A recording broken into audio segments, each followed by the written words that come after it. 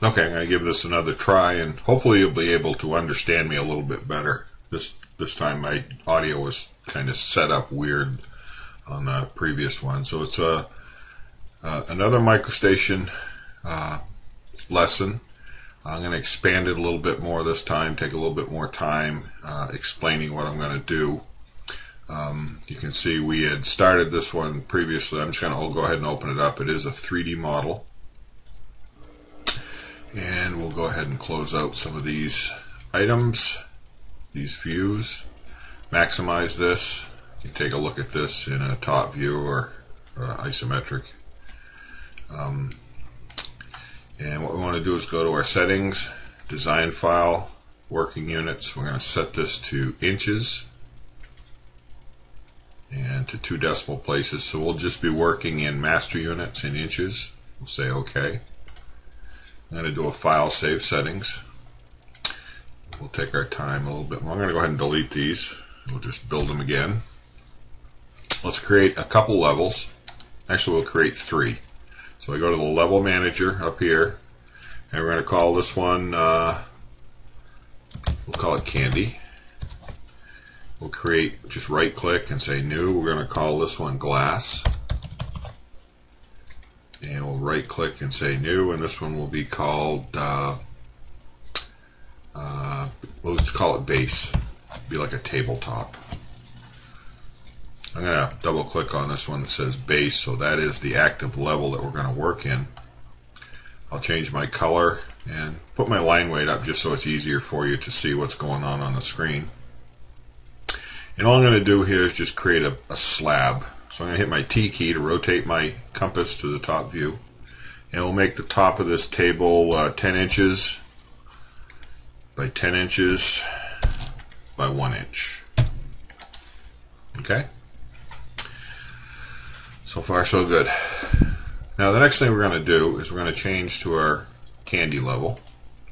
And I'll change my color to something else. 27 works. This is just going to be for an outline. I'm going to take my smart line, Q1, and I'm going to hit a tentative point here. I just want to go up in the center of the table, so I can just let this hit the enter key and let it snap to that center point. I want to hit F for front, and we're going to draw this up a distance of 5 inches, and we'll put a radius on this of 1.5.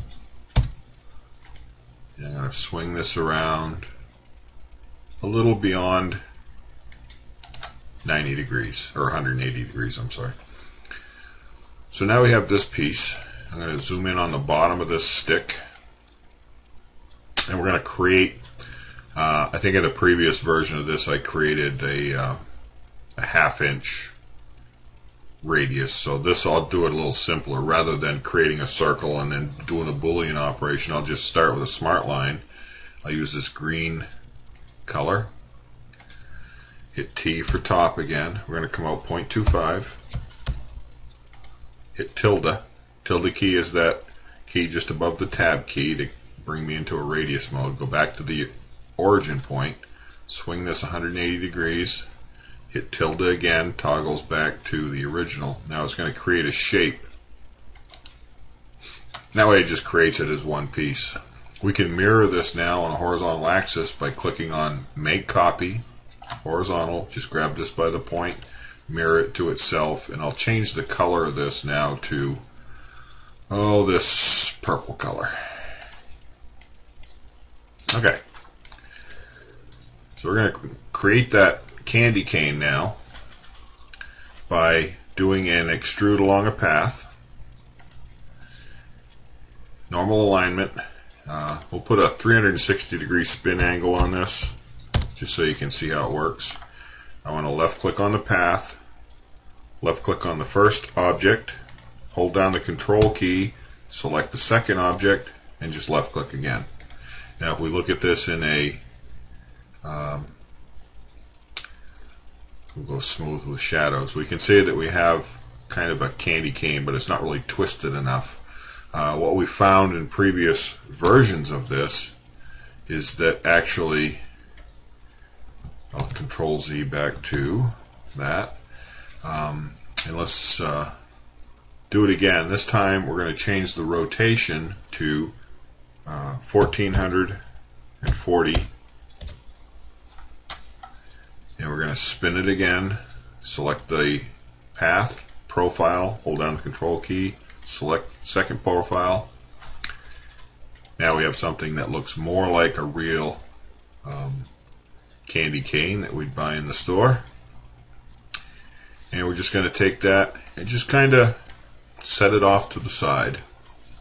And we'll do something with that a little bit later. So the next thing we're going to do is go into our glass level. And I want to create a glass that we can place a series of candy canes in, just to try to make a little bit of a still life. So we're going to go back to a wireframe mode. And again, we'll start. This time I'll just pull this one up. I'll say 0.4 inches. And what we'll do is extrude this one. Oops, just had it up. And I'll say 4 inches. And we'll extrude this one up.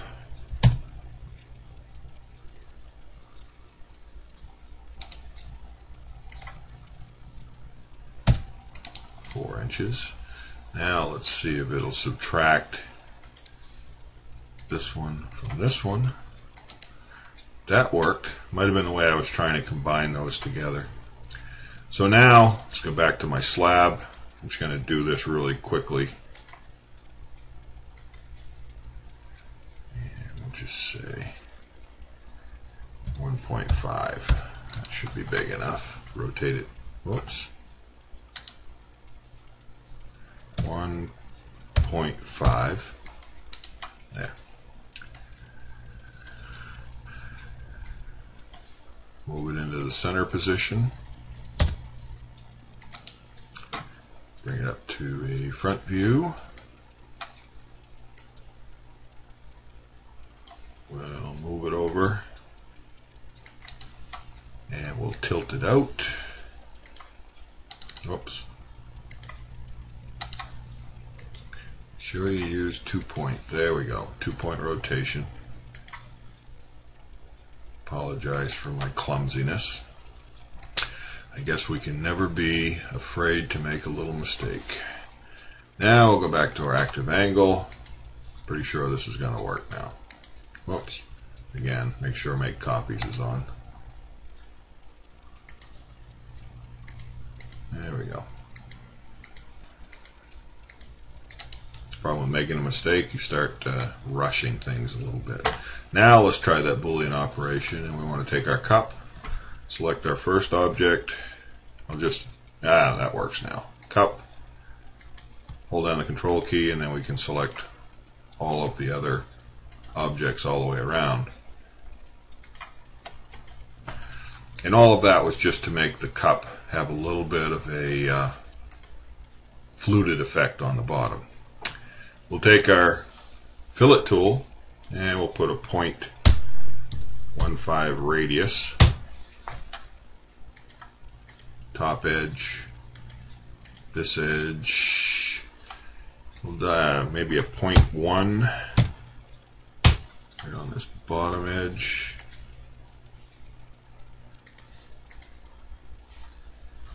Better go back to wireframe so I can see what I'm doing. Fillet. Whoops. Right edge.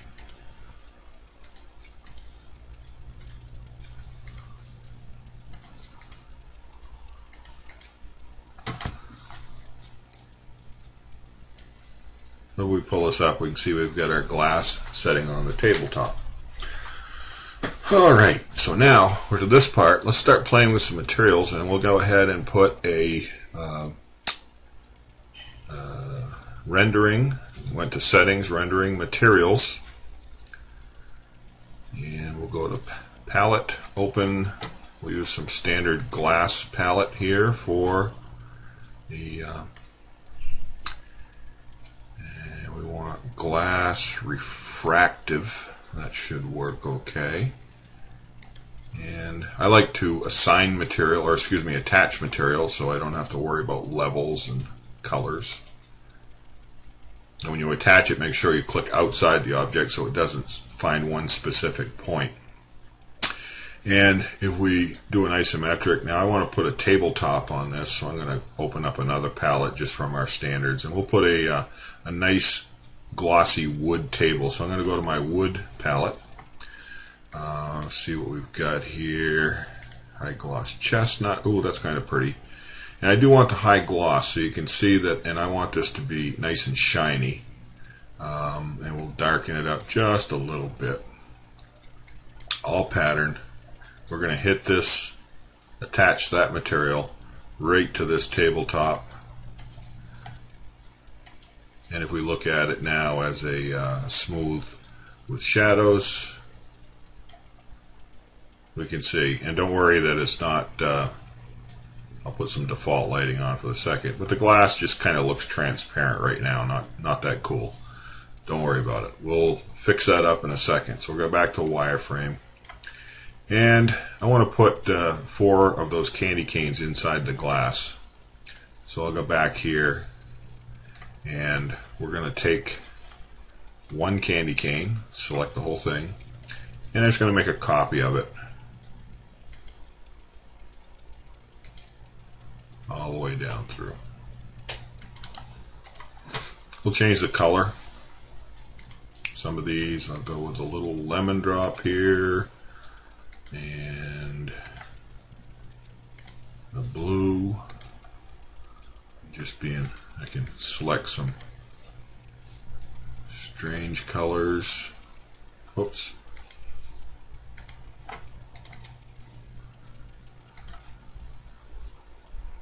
Doesn't like that one.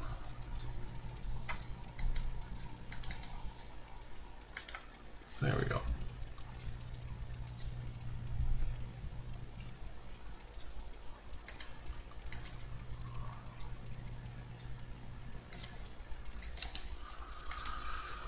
Let's get a little creative here, get something nice and bright. Cinnamon.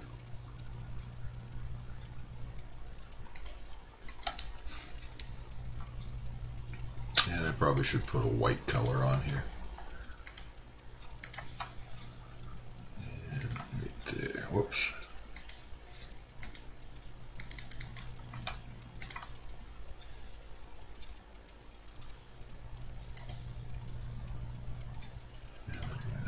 That looks pretty good. So now, what I want to do, I'm going to rotate this up to a front view. I'm going to raise the height of these up so the bottom of the candy cane is in the bottom of the glass. So I'm just going to take my move tool, bring it straight up, hit the enter key, and just place it right there. Oops. Make sure you get the right tool and scale. Alright, now let's try it again. Hit the enter key and we'll place it right at this height. Move these over so they're actually lined up in the cup to start with. And we'll start with this one. All we want to do is just rotate this one down using 2 points. We'll just lean it over and see how it just, you want it just to be touching the lip of the cup. So there's the first one. We'll take our top view again, we'll select our second candy cane, and we will move that over maybe to here, and we'll rotate that one using 2 points without making a copy now. We'll just rotate it up like this, and I want to look at it from a right side view now. I want to tilt this one over so it's leaning just on the edge of that cup. Okay, let's rotate it to a top view again, and we'll rotate this one in the opposite direction like this. We'll place it. Oh, we'll lean it back just a little more. Bring it up to a front view. This one will lean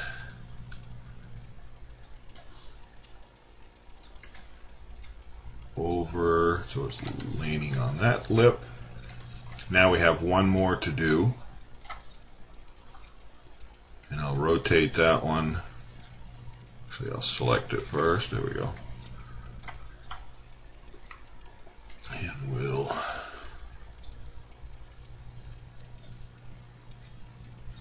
move it.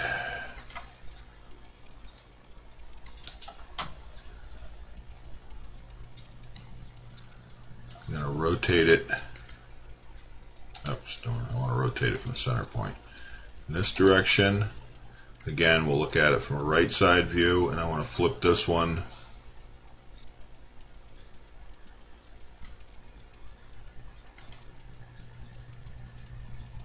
So that's leaning on the glass. Now they still don't look quite normal, so I'm going to rotate it back up to a top. We wouldn't actually lay them in like this, so I want to spin these a little bit so I can grab this one by a center point and just rotate it to an angle. I can select just this one. In other words, going left to right, I can select it, so I will just give these kind of some odd angles so that they don't look like they're too perfect. And we'll do the same thing with this one, just kind of pull it out.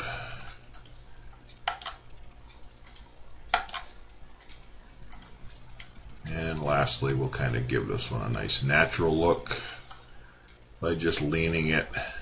And we'll go in this direction.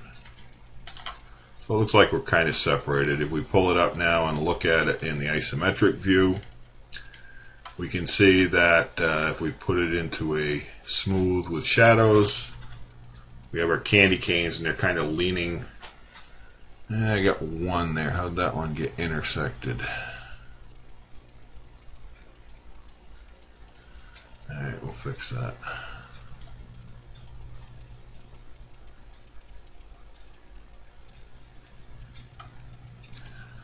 I have to look at it from different angles. It's this one. Okay, that's two candy canes. Alright.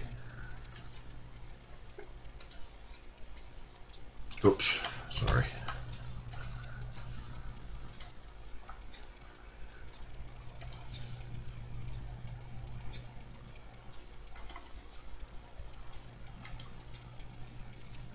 And now we'll just pull it out here. How's that?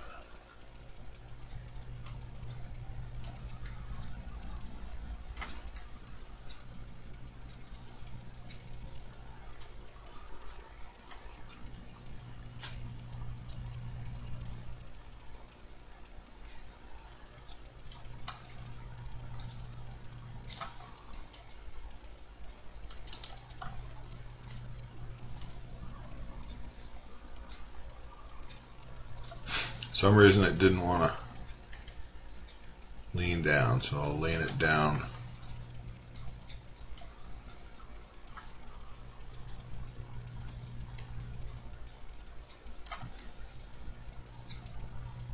Alright, let's just go with that for maybe just move it just.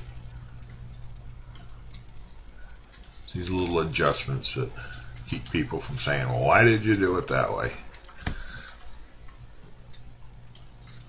We could tinker with it some more, but I think for now we'll just leave it the way it is. Now, so we can look at that as a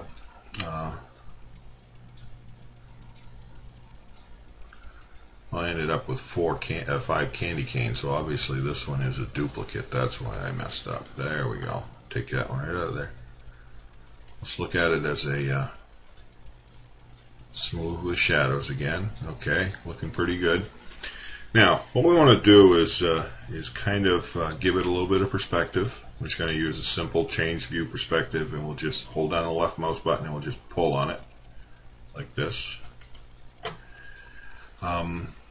And I'm going to take off my default lighting, and what I want to do is put a spotlight on this, and I'm just going to do a couple quick little spotlights with the flash bulb, then we'll do a place spotlight. Whoops. And I'll select a 40-watt bulb.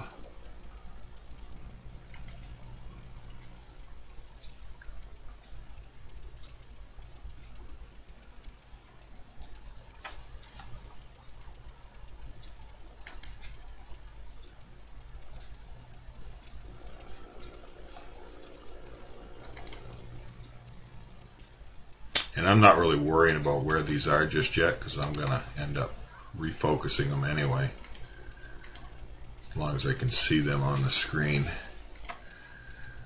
So let's rotate this to a front view. Bring it back to a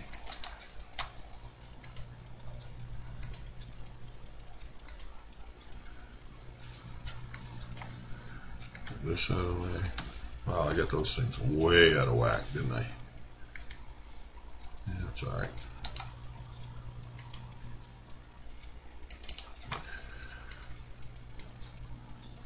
Always easy to beg forgiveness after the fact. So move this one down. Maybe we'll have all our light coming from one direction or one area. And we'll spin this one around. It's pointing down at the table. Take this one, rotate that one so it's kind of pointing in that direction. Pull it up to a front view. Actually, the right side would probably work better. Just tilt it down. Front view again. This time we'll select this one. You can actually see that that's having a little bit of effect already on what we're seeing. Whoops, don't want to see that. Alright, so now we can give it its perspective. I didn't really want to see those lights, so I'm just going to turn off the constructions. The lights are still there, I just can't see that the icons that make the lights visible. And we'll look at this in this direction. I'm going to pull my sides in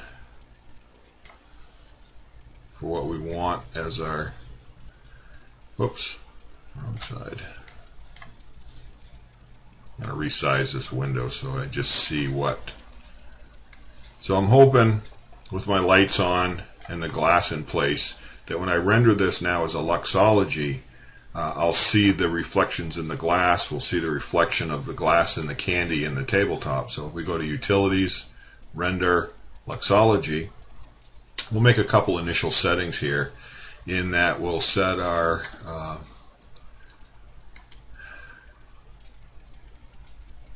whoops, don't know what I hit there. Render, Luxology. This is another project that I worked on. Rendering preferences, that's fine. Our lighting's all set. Matter of fact, let's turn off our solar light and our ambient light just for the heck of it. We'll check our preferences. I want interior good. And environmental settings, we'll go with material preview. For the background, we're just going to use a color. And we'll go with something in kind of an earth tone. Maybe just tan, just to see what it looks like. Alright, close that out. And now all we have to do is make sure we're in one. This has got a fairly large rendering. Let's cut it down to say 1600. And we'll hit the Begin Luxology rendering. Now this will take a few minutes. It'll make actually 4 passes over the image. You can see the first pass, it just does a rough pixelated version of the image. not to worry, it should get better. Remember, we only have 2 spotlights that are highlighting it, so it'll have some effect on how it looks when it's done.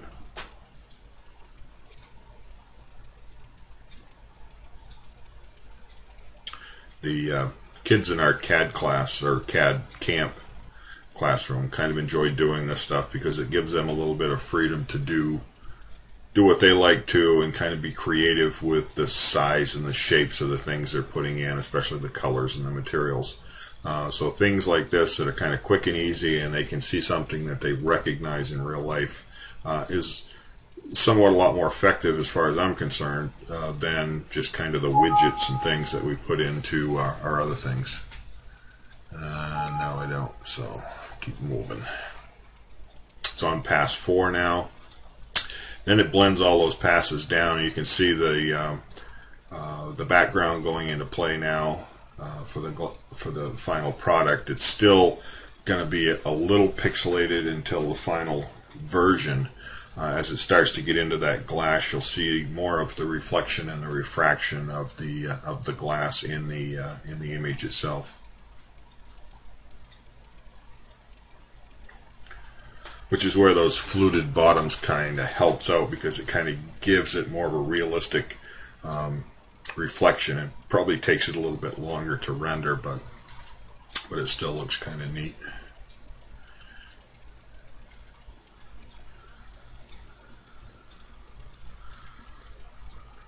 I maybe should have used some brighter colors with my candy canes, but I'm kind of a dull person anyway, so we'll see how it goes.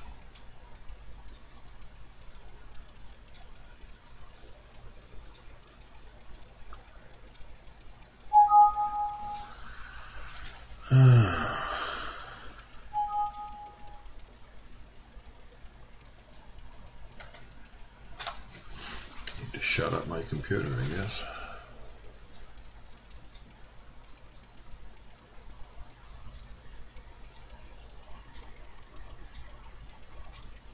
The Jeopardy theme song. Do do do do do do do do do do do do. Do do do do do do do do do do do do do do do do.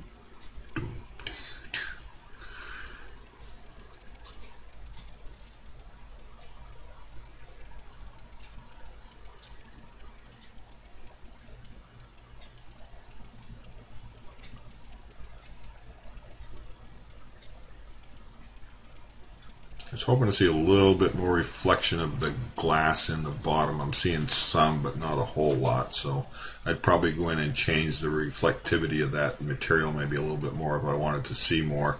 You can see a little bit of the candy canes hanging over the lip, but again, once this is completed, it'll smooth itself out. We may see a little bit more. Also, kind of darkening and changing the resolution, you're able to do that after the fact. So what we have here isn't really the total final product.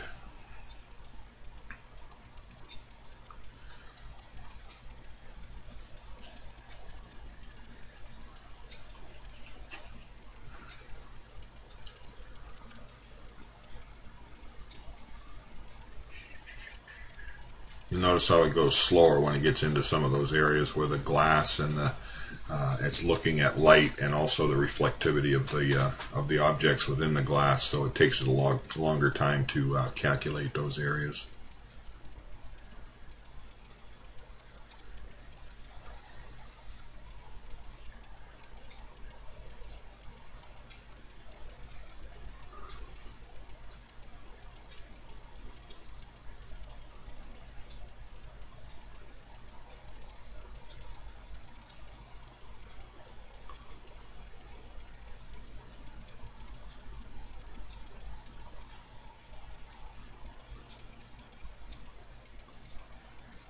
Seeing that fluted, the bottom of the glass where it gives you that kind of double image because of the refraction and the way the image is split across that glass, which makes it look kind of cool and realistic.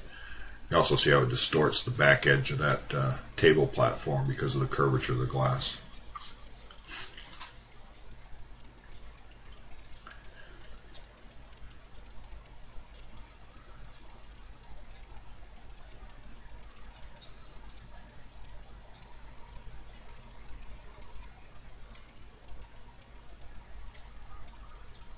Almost there. So when it's all done, you can see there's still kind of some lines and splotchiness in the image. When it's done, you'll see it kind of smooth itself out and everything, just like that. So the last thing you can do is kind of go in here with your light, and you can kind of increase the brightness of your image, or you can decrease it to a darker. Probably ought to brighten it up just a bit more, like that. Just increase the contrast just a little bit. So now you're really seeing some of the neat stuff we can do. When we're all done, we'll hit the Save tool. I'll put this into this temp directory. It just says Fun with Microstation, and it's done. That actually stays in there. If I minimize this and go into a program like Photoshop, at this point you can bring it in and dress it up a little bit, but I think you'll find once we bring it into Photoshop, even at a fairly low resolution image, we'll go to File, Open. Oops, come on. Still thinking. There we go. File, Open, and go to my computer. Oh, I'm going to be slow. Come on. I gave you a break. And temp directory. There's our image, and there it is. So as we can now bring it in, I brought this up in here so we could kind of zoom in on it.